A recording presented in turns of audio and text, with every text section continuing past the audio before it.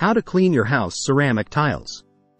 Dear friends, tile floors may be durable and a cinch to maintain, but sand and grit can scratch the surface if not removed. If you don't clean your tile floors, they may suffer permanent damage.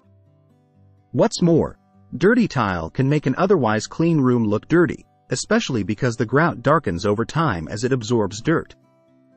How to clean ceramic tile floors.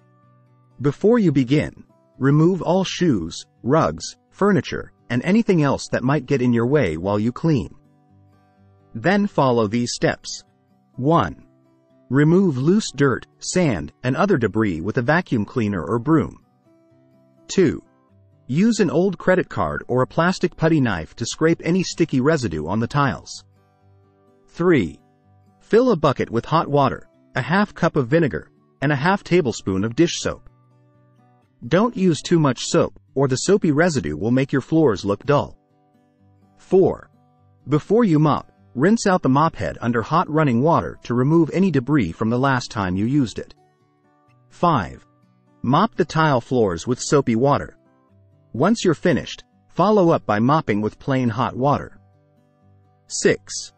You can allow the floor to air dry, but drying it with a clean cloth or towel will remove even more dirt and prevent water spots. If you like the video, give it a thumbs up and share it with your friends. For getting more useful and interesting information, subscribe to Engineer Ajay Lod's channel, How to Make My House.